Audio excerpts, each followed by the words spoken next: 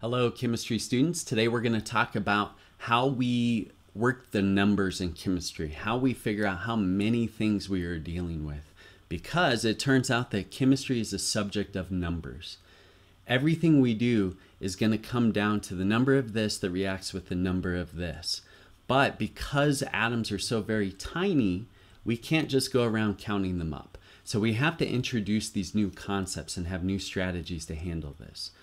I'm going to introduce something called the mole. The mole is really important in chemistry, absolutely fundamental, and it's something that we'll learn how to use in this lesson. It's also very closely related to a very popular and famous number, so popular that we call it Avogadro's number, so it has a name. And these two things combined, they're very related, but both of them help us quantify the numbers here, so that's redundant. They help us quantify our atoms in chemistry. Let's take a simple reaction here to begin with. So I'm going to look at a reaction where I have two hydrogen molecules reacting with one oxygen molecule in order to produce two water molecules. Here's the numbers that I'm talking about. I need two of these for every one of these to produce two of these. Well, how do I know how many atoms or how many molecules I'm dealing with? That's the fundamental problem. If I'm doing this in a lab, there are only certain things I can measure, and what I certainly can't do is I can't go around with tweezers and be grabbing different atoms and counting them up. 1, 1,000, 2, 1,000. It's just not going to work for me. So that's the problem. Well, here's the solution. We can do something called counting by mass. And so I can take the mass of a sample and I can transfer that information into the number of items in that particular sample. So let's do this with something that's not even atoms. Let's just do it with jelly beans. How many jelly beans do I have? Well, pop your sample on a scale and get a measurement. Let's say 330 grams. Now, just that alone is not enough for me to get to my end goal of knowing how many I have. Many of you are probably recognizing that you need another piece of information. You need a conversion factor. You need to know what is the mass per jelly bean. So if I make one up for this example, 2.2 grams per jelly bean, then I can go through and I can use that conversion factor, do some simple math, and I can figure out that I have 150 jelly beans. Well, I can do this with anything. So let's look at some nails. I go to the hardware store.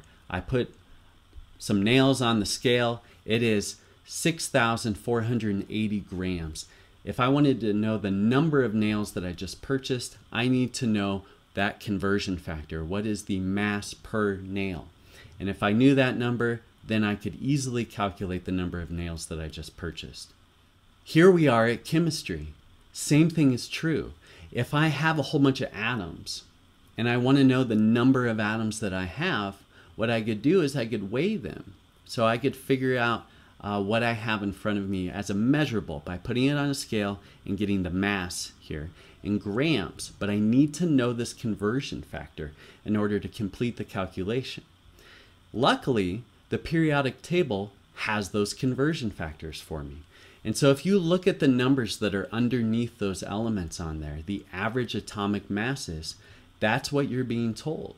Those things are in a very particular unit, AMU, atomic mass units. And don't forget that they actually embody the average of all different possible isotopes for that element. And so carbon, it can be carbon 12, carbon 13, carbon 14. This is an average for all of those different possible isotopes. To fill this in a little bit more, the AMU is based on something very particular. First, start with carbon 12. Carbon 12 becomes the very special atom that we base all of this from. Carbon 12 has 6 protons and 6 neutrons in it, and we define, so by definition, we say that one carbon 12 would have an AMU of exactly 12. What we're saying is that an AMU is approximately equivalent to 1 proton or 1 neutron. Remember that not all protons actually have the same mass. It depends on what atom they are in. Same with neutrons. But this is going to be a nice rough guide. So that is a useful unit to us. That's something that can help us conceptualize our atoms and what's going on in their nuclei. However, it's not particularly useful in the laboratory when I have things like scales that measure in grams. So, is there a set of units that would be more useful? It turns out there is, if we're clever.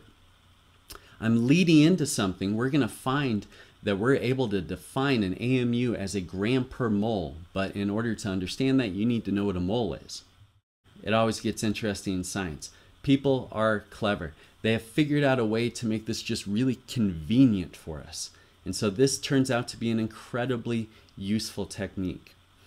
Take this thought experiment where I have a scale sitting there, and I come in and I have carbon-12 atoms, okay? And I have one carbon-12 atom pinched in the air, and always be keeping in mind that that is the special atom that we define the AMU from. Okay, take that atom, drop it on the scale, see what the scale reads. The scale would read tiny number, 1.99 and some odd stuff, times 10 to the minus 23. Tiny, tiny number. Focus in on that one atom over there. What if I put 15 of them on? Well, now the scale is going to read 15 times as much. Fair enough. Still tiny number though. What if I put 200 on? It's going to read more, but it's still a tiny, tiny number. How many atoms would I have to put on the scale for the scale to actually read exactly 12 grams? The significance being that that 12 grams is really now going to coincide with the 12 AMU of those particular atoms. So that would be kind of useful and clever.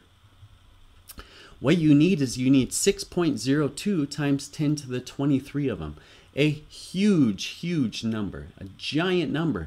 But if I put that many on, then all of a sudden I would have this matching. Make sure you get this point.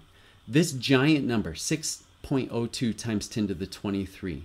If I put that many carbon-12 atoms on a scale, then the scale would read 12 grams. That gives me a connector, a linker between the AMU and grams, as long as I use that number. So some quick little math. I got 12 AMUs per carbon-12 atom. That's a given. Then I put this huge number on the scale. And when I multiply those two things together, I get 12 grams. So if I do some little math on this, I simplify it a little bit, I can get rid of some of my units, and 12 will cancel from both sides of the equation. And I find that 6.02 times 10 to the 23 AMU is equal to 1 gram.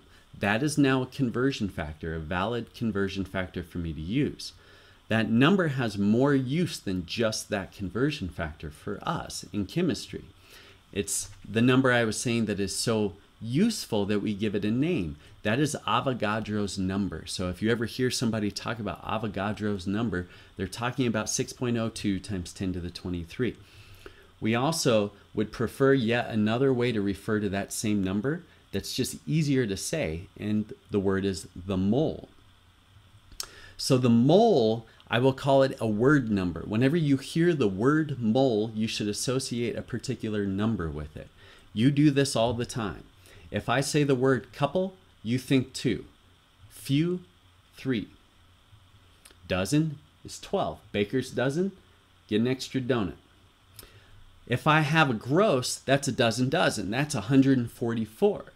And now, if I say mole, you should get 6.02 times 10 to the 23. The only thing that is new and different about the mole is that it is huge. But that is the scale of numbers that we need when we're dealing with chemistry and when we're dealing with atoms. So go back to the periodic table. Remember, you have your average atomic masses sitting right there for all the different elements. And those things most directly are giving you units of AMU, atomic mass units.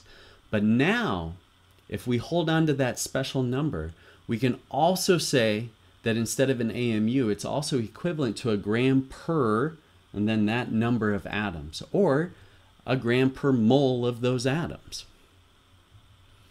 This is huge, and this really facilitates a lot of the things that we want to do in a chemistry lab. So let's go back to this reaction. Now I have 2 hydrogen molecules, 1 oxygen molecule going to 2 waters. I want to know how I can measure these things out in a lab and be precise about it. So go find these average atomic masses on the periodic table. I've grabbed them for you for hydrogen and oxygen, the only atoms in this in this little reaction that we're dealing with.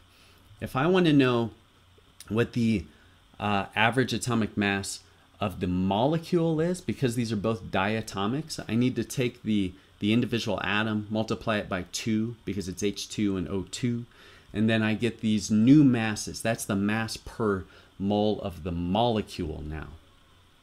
Also, off to the side, I could have, there is my mass per mole of water molecules, 2 hydrogens plus 1 oxygen.